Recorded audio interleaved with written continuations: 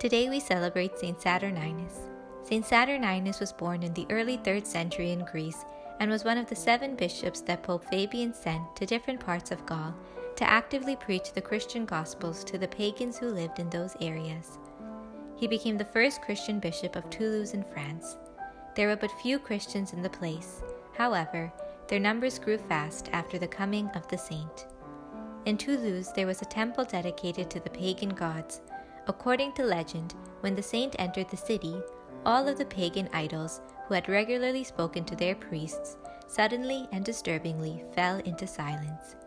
His power was felt more because he had to pass daily through the temple on the way to his own church.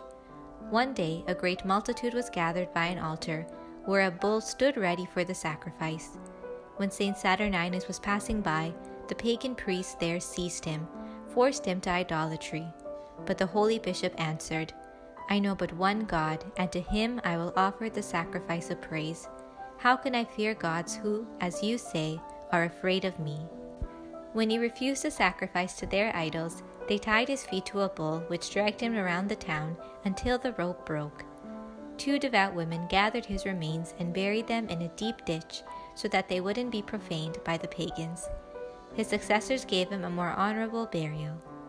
A church was erected where the bull stopped after dragging the dead bishop around the town. It still exists and is called the Church of the Tor, the Bull.